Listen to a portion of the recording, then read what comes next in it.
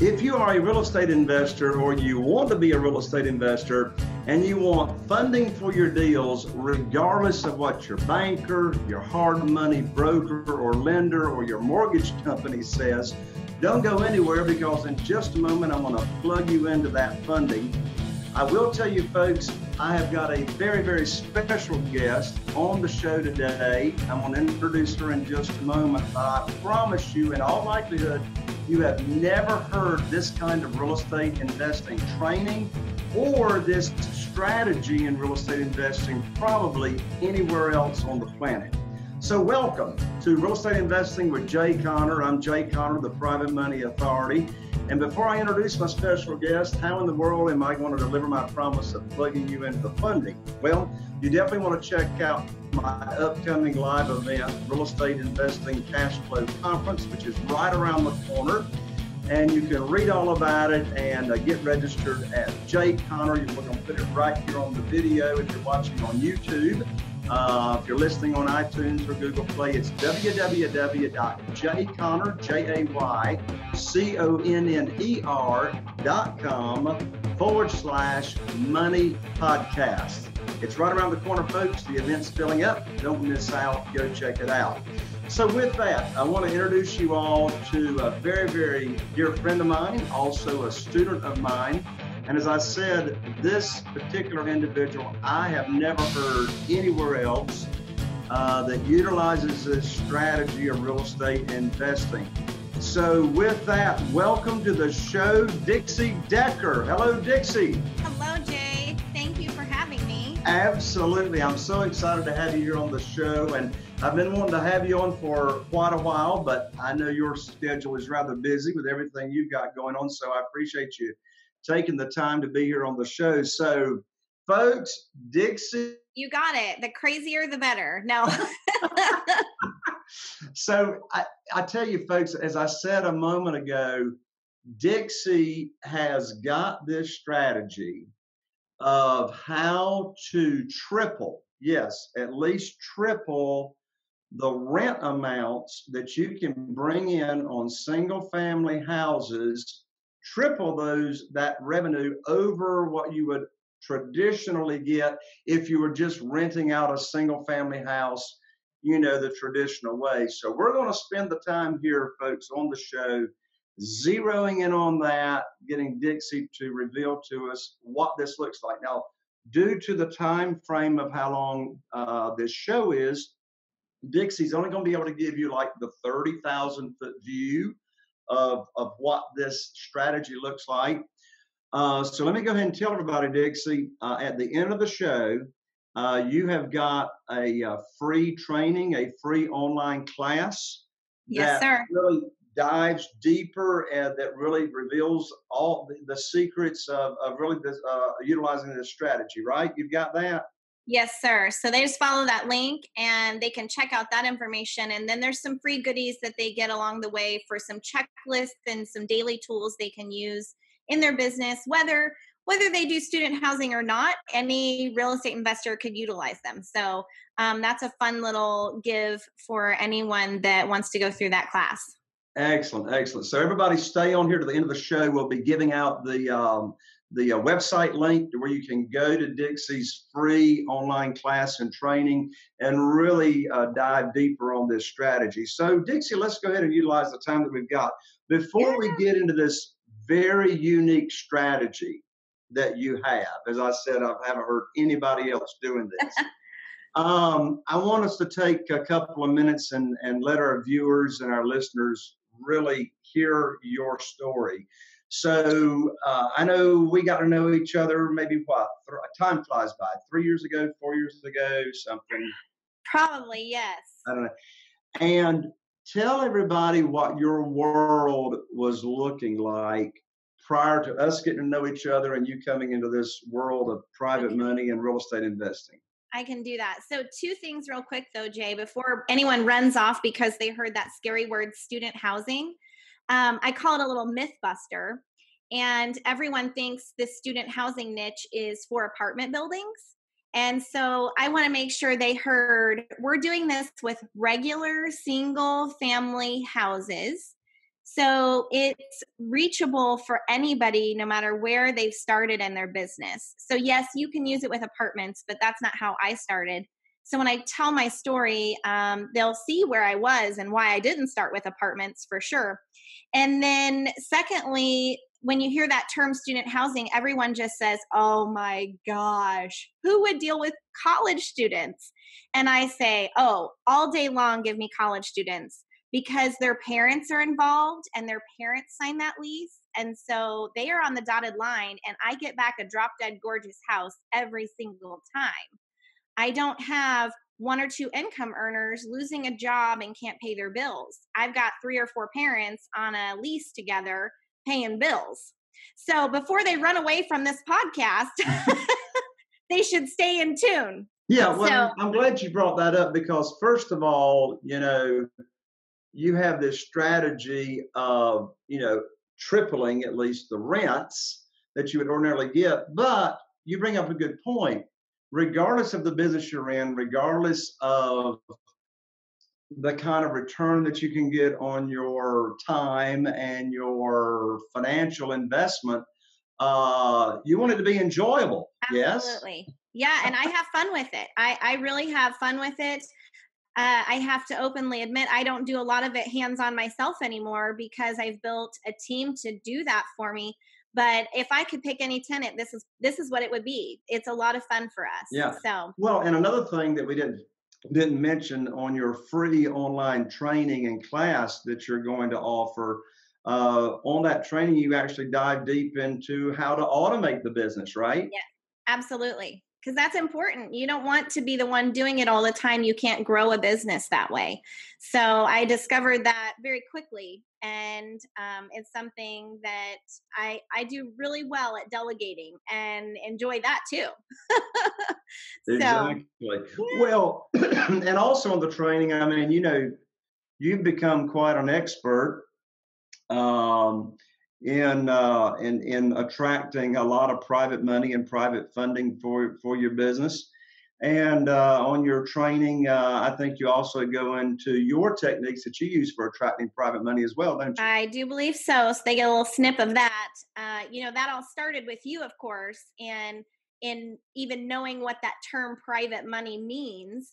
And then we just ran with it. And based on our age and where we started, we had every hurdle in front of us that you can imagine. Every objection, everyone is scared someone's going to ask. So we put our own little twist on it to kind of fit us. And it's paid dividends beyond our wildest dreams by just implementing the tools that you started us out with. Yeah. So very good. So let's go back. What did your world and life look like leading up to coming into my world of private money, coming into real estate investing? I mean, I know what it looked like, but I want my viewers and listeners to hear this story. Yes. So it's not as fun as what I portray today, of course. And it's, for the lack of a better word, taboo topics nobody wants to share because you're embarrassed or humiliated for where and what you went through. But in 2000, and I'll back up just a smidge past that. I was raised, your name is everything. You do the all-American dream, you go to college, you get the corporate job, you have the retirement package, you have a beautiful credit score, and you can go to the bank and get a loan and put a little carpet in a house, maybe paint on the wall, and we called that a rehab, right? So my dad taught me how to do that with my gorgeous credit score and my day job. And amongst that, I got married and I had children. And I dropped out of college in the midst of being pregnant. And I took the back seat to my life. So I let my ex-husband make those decisions in what he wanted to do and where he wanted to take things. And I don't do that anymore, but that's where I was at. So after about 10 years in that relationship, I knew I couldn't do it anymore. And in saying that, the reason for those things were there was multiple factors that I could see everything going down the drain, and I'd fought hard enough to keep it all together and to, I guess, hide it from public.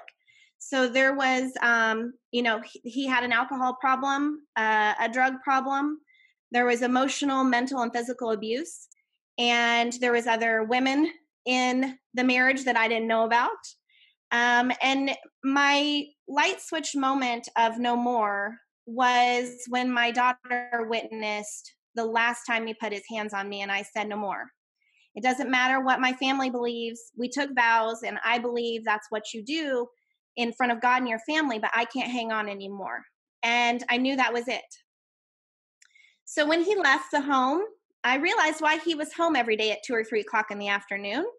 And that was because that beautiful credit score I had earned about $150,000 worth of credit card debt in my name I wasn't aware of. Mm.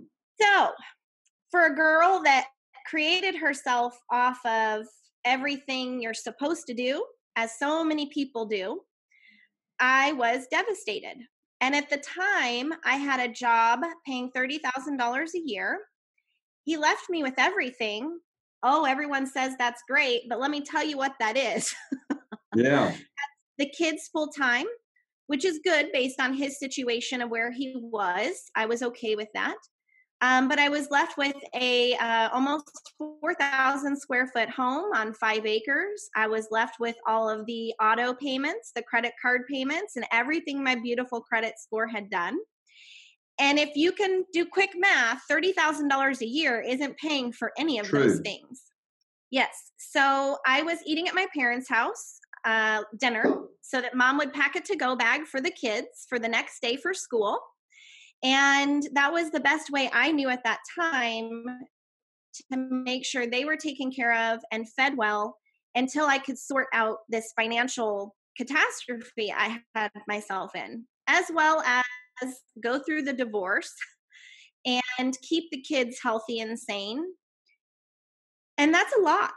So that was 2010, 2011 when all of that kind of started spiraling and sorting through that mess. So as I had mentioned, my dad had taught me how to use my credit score and my job to get these little bank loans and do traditional real estate, a little here and a little there. When you go through this kind of situation, you know that light is off. You are not what they call bankable anymore. No banker in his right mind is going to give you a dime when you are freshly divorced, single mom, 2 kids, more debt than you can accumulate, you can even make money for in 10 years. It's over. And so I really believed that that little passion I had for real estate was never going to be accomplished because of what I had done or the choice I had made, let's say. I will tell you, I know there's a lot of your listeners out there that have these same things they've gone through. I now call them my badges of honor. So wear them proudly. I wouldn't be where I am today had I not gone through those things. So I've collected several of them. No college education, bankrupt, single mom, divorced, you name it, I've got them. And it's okay, right? Amongst my marriage, I had become a realtor and I had gotten my mortgage license at one point. So I knew a little bit about real estate, but again, in the traditional manner, just like you, Jay, when you tell your story, you were in the traditional world for years and then your lights went out just in a different way. Yeah. So that's when I met you. And that was in 2013, actually, is when I met you. That was something I had in common as far as, okay, he got cut off. So what did he do? Well, if he can do it, I can do it. Yeah. And that was the first glimmer of hope that I had for a future of anything more than a $30,000 a year job. Because for the lack of a better word, I felt like a real loser at the time. Like, what would people think of me if they really knew what I was carrying around with me? So that's kind of the shortest version of that story. And life is totally different now. But that's when I met you and another mentor of mine, and I learned to buy those houses with no money and no credit. And after hearing you, I went and raised $85,000 within a week of getting your program. And that really set the tone for success for us. When I say us, I have a partner, Brandon, who's getting ready to be my husband this year as well. Yes. Yes, I know. So, Hey, wait now, let's stop right there now. I know like 2 weeks ago, you and Brandon went down south somewhere. Jamaica. Jamaica to scout out where you all are going to have this amazing wedding, right? We did.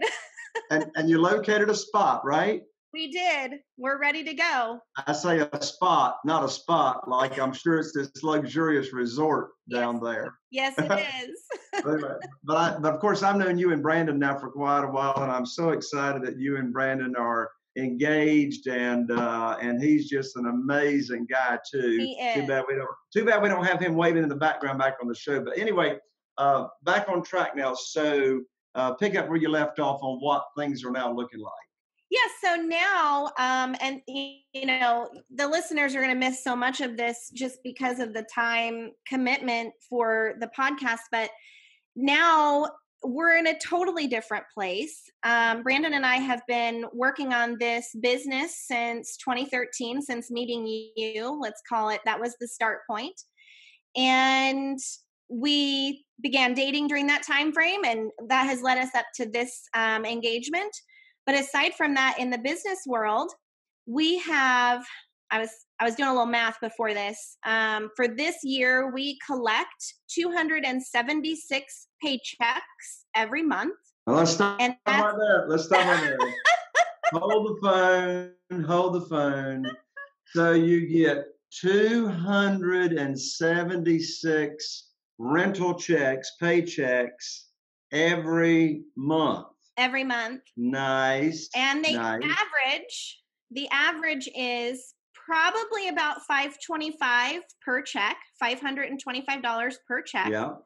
Because we have some, when you are in student housing, and that's a term only for us. So in the real world, we're just single family rental landlords, okay? But in this world for student housing, if you're very close to campus, we get $600 a room in our area based on our statistics here. But as I get a little further away, I start charging a little bit less. So I have some at $400, $455, $556. So about $525 is my average right now. And I don't have that many properties though, Jay, because I count my checks by the bedroom. Right. So in the beginning of this, I said I have everybody on one lease, but I collect several checks off one property. Right. So in this strategy, you don't have to have this huge scaled business that is so popular these days on social media, and all these different gurus that are out there. They talk about scaling and scaling and scaling, and then they end up with 30, 40 employees. I run the whole business with 2.5 employees. Wow. And 276 paychecks. That is doable all day long. So I tell people, you really have to figure out what you want. Do you want that big scaled business and all the employees that go along with it? Or would you like a strategy you'd get to, what's the famous saying? The less I do, the more I make. That's right. So that's what it was for me. I said, I don't need 400 properties. I'm good with 60 or 100, if you even need that many. Because for the viewers out there that was in my position just 5 years ago even, how many of those checks do you need to replace that $30,000 day job? It's not very many. You got that right. Yep. So I have people go, I just need one. And I'm like, yes, you do. Start with one. And, my oldest daughter is 15 now. And so she came to me the other day and she said, Mom, and she's a smart little girl. She's number 3 in her class in high school as a sophomore. So she's super smart. But she said, I got to get a job because I'm about to turn 16 and I need gas money. And I said, uh-huh, yeah, you do. She said, but I was thinking, if I had one of your houses and I had the cash flow off one house, I have to work 25 hours a week, every week for the month, to make the same amount of money you make off of one house. Smart gal. I said, uh-huh. She said, so why am I getting a job again? Well, hey, look, has she already started looking for her first house? Yes, she has. And she's already signed papers on her first house with her mother. They're with her. But she is interested in it and going on those trips to talk to sellers so that she maybe never has to have that real job. And we'll see what she does. It's each to their own. And I'm a big fan of, they're not going to listen to mama, but they might listen to somebody else.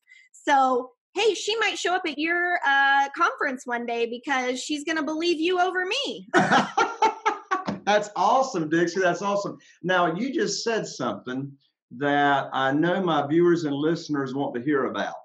Okay. And that is, and this applies to no matter what the strategy is in real estate investing, whether you know the investor wants to do wholesaling or buy and hold or flip or sell and rent to own or wholesale or work for equity, doesn't matter. Yep. In this world of real estate investing, as you know, Dixie, we got to find the deals. Got right? to find the deals. Yes, We got to find the deals. We got to find the motivated sellers. We got to, negotiate the deal, etc. So, and I know things change. What was working for me 3 years ago on Right. finding motivated sellers, not all that is working nearly as well today. Correct. Same thing with finding buyers, for my houses. So let's take, if you will, a few moments and drill down on today, what are some, and I know there's more than one or two or three, but what are some of your top favorite ways right now to find motivated sellers, discounted properties, etc.? Okay, so I hate to be the spoiler alert here for my niche specifically. Now, when I say my niche is the student housing, we still do all the same things you do, Jay. We still do lease options. We still do owner financing. We still do wholesaling. We still rehab. I think I've got 9 rehabs going on right now. Wow, that's awesome. I know. I am crazy officially, but we keep that pipeline full of different deals all the time. So even though my favorite is student housing, and that is what I've built off of for my keepers, the majority of them, you do have to find the deals. And the cool part is for me now, I am in a smaller town. I have a lot of new investors that get started by hearing these podcasts and listening to other gurus. And I don't really put myself out there in my hometown, with the exception of my local RIA, my Real Estate Investors Association meeting. What I have found, I used to spend a fortune on marketing. And you and I chatted about this at an event one time, Jay. I used to spend a fortune on the signs and the yellow letters and pay-per-click and all of that stuff. I now am using my wholesalers and my new investors who are spending their money, but then they don't know how to close the deal. I tell them, I'll get you paid. Bring the deal. Let's close the deal. And you tell me what you want to make. And if it's doable, I'm going to pay you. Or it's just not a deal. So what I have found is turning that competition into a coworker, let's call it. Yeah. And they're making money. I'm making money. The marketing is still going out. I will tell you some of the best marketing that is successful right now in the RIA is pay-per-click or Google AdWords. That really? Seems to be turning out a lot of deals right now for wholesalers. And then if they can't close those on a wholesale cash discount, we're making term offers. We're lease optioning them and getting sellers to finance them to us. Because Excellent. now they're getting their top dollar. Just, we need, what is it? Time, right? Yep. So that, I hate to be the spoiler alert for people, but I'm not spending very much in marketing right now. Well, that's fantastic. And what you're doing is you are leveraging other people's time and leveraging other people's money that they're investing on the marketing. Yes. And then you end up turning that into a win-win. And you know, I love your story you're telling here, this piece about locating deals, because like, for example, so I'll share this real quick. Yeah. In my area, our area is so small, we don't even have a REIA. Yeah. I mean, my closest real estate investing association is an hour and a half drive from here down to Wilmington, North Carolina, which is like apples and oranges, totally different market from what we are here, geographically speaking. But most places where most people live, they do have a REIA. And so here's what I want my viewers and listeners to hear this, and don't miss this. And that is, when you as a real estate investor understand what Dixie learned how to do very quickly, and that is the private money piece. Yes. You don't have to worry about the deals. No. You don't have to worry about there's deals everywhere. You want to know what's sickening to probably most of your listeners? I have about $350,000 in private money right now that I need to use. Me too. Right? So Me people too. say, I never have money for the deal. I can't find enough deals for the money right now. Right. So that's key. Once you know how to raise it, you can have too much of it, as far-fetched as that sounds, because I would have never believed it 5 years ago, but it's true. Yep. It's true. Well, and Dixie, you and I will collaborate on this. We got two ways, and I recommend that my viewer and listeners take advantage of both. This private money thing, to get connected on the private money thing. In just a moment, we're going to give out the URL link, the website link, where they can get your free online training and class. On that, there's the private money piece. And also, as I mentioned right at the beginning of this show, right around the corner, I've got my upcoming live event at thejconner.com/money podcast. You come to the event and get connected with the private money. And that's why I teach, and I'm sure you remember me teaching this as well, Dixie. I focus on people, they'll go to a conference or they'll go to an event or whatever, and it's like, okay, where do I start? What do I do first? It's so simple to me. If you focus on the money, money comes first. You don't have to worry about the deals, because, I mean, if you got the money, it's easy, like you're doing at your REIA. I mean, you stand up during the, you got the haves and the, does your REIA you go to has got the haves and what they wants and the ask and the wants and all that stuff. Or usually they'll say, who's selling something? Stand up and pitch your deal. So I stand up and I go, I got $300,000 worth of money. I need to buy something. Exactly. I need to buy something. And my guess is, whenever you do that at the end of the meeting, you got plenty of people coming up to you, right? You got it. That's awesome. Yep. Oh, my lands, Dixie, I can't believe my lands. I can keep talking to you. I can't believe that we are just now out of time on the show here. So as we promised everybody at the beginning of the show, and listen, folks, I know you want to stay connected with Dixie Decker. I don't know anybody else like her. She's fantastic. You all have just gotten introduced to her. But to stay connected with her, I know you all are going to want to take advantage of this free training and class that she has. So, Dixie, before we started the show, the URL I wrote down is, so we're going to put it right up here, folks, right on the video if you're watching YouTube on one of my channels, or now if you're listening, iTunes, Google Play, etc. So here's the special website to register to get Dixie's free training and class. It's www.jayconner.com/Dixie, DIXIE. Dixie, as we're wrapping up, I know you got to run out the door. You got another meeting you're going off to, but just one last question here, Dixie, and that is, what's some of the best advice you could give to a new real estate investor? You weren't a new real estate investor 5 years ago. You had been doing it the traditional way like I did years ago. But for that new real estate investor, what's your advice? Well, I think it's pretty simple, and it all kind of goes hand in hand.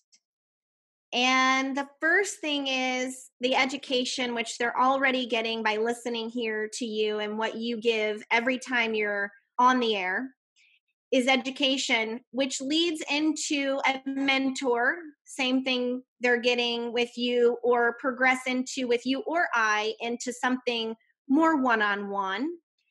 And in saying that, when they do both of those items, don't reinvent the wheel. Just do as you're taught and it will come. If you leave our classes or you leave an event, or whether it's online or live, and you go home to rewrite the entire manual you just heard, you're not making money doing that. So the first year after being introduced to, I call this the new world of real estate, I went out and did 37 deals that first year. I didn't care what kind of deal they were. If they made more than $500, I was on it. Because $500 to a girl who was broke was like $5,000. So start somewhere, and as you get better, the quality will get better and you will have greater successes. So sometimes we leave these things and we think we're going to get rich overnight. Well, you're not, although it seems like 5 years feels like overnight for me. But you have to work the system you were just taught and take action every day.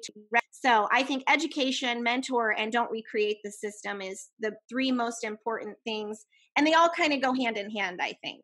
Yes. So. Dixie Decker, you are amazing.